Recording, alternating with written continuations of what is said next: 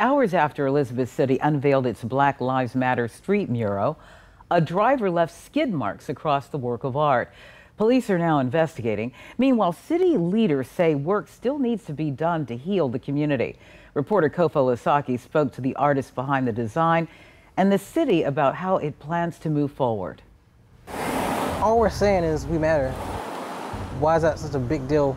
Michael Little designed Elizabeth City's Black Lives Matter mural, proudly leaving his mark on his hometown. I come back and this is what I see. But just hours after the unveiling, someone left their mark on his mural. That's petty. That's sad that somebody has to come out here and hurt us. Damaged but not destroyed, Little says he'll restore the mural. Meanwhile, Elizabeth City is still working to restore the community leaders say is still rife with tension 3 months after the deputy killing of Andrew Brown Jr. This is a conscientious effort, right? There's no rationalization to it. Someone made a decision to do that, right? And it's unfortunate, but I think that the people of Elizabeth City are bigger than this bad occurrence.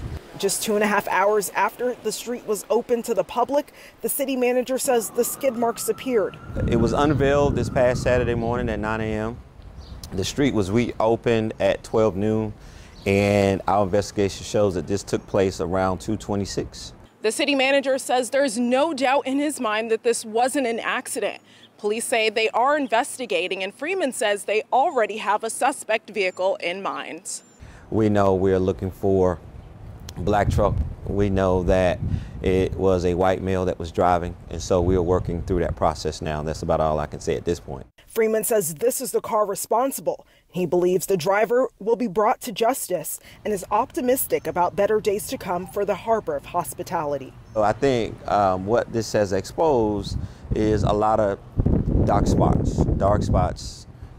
in the city, and I still see even more brighter spots. And Little says he's not hurt by what happened, nor will he be deterred from fixing the mural. Are you going to keep coming back to repaint? I don't see why not. Why should I give up? In Elizabeth City, Kofo Lasaki, News 3.